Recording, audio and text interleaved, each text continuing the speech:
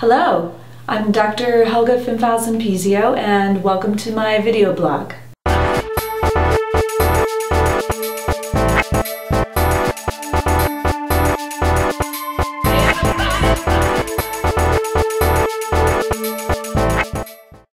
What I'd like to talk about today is refractive cataract surgery.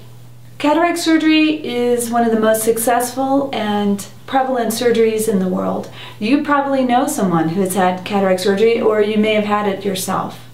In cataract surgery, the natural lens of the eye that has become cloudy is removed and replaced with a synthetic lens or an intraocular lens. Refractive surgery, such as LASIK, again, you've probably either had LASIK or know someone who has had LASIK. In a refractive procedure, typically the surface of the eye is reshaped in order to provide the best visual or refractive outcome without wearing glasses or contact lenses.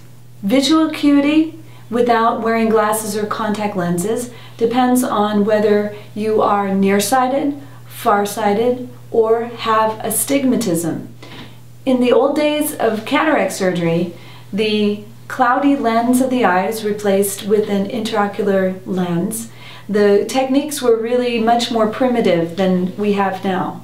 The new challenge of a cataract surgeon is to not only provide the safest and most effective removal of the cloudy lens, but also to address the refractive needs of our patients at the time of the cataract surgery. This is called refractive cataract surgery. In our future video blogs, we will be addressing all of the specific advancements that allow us, again, to be able to custom tailor the refractive results at the time of the cataract surgery.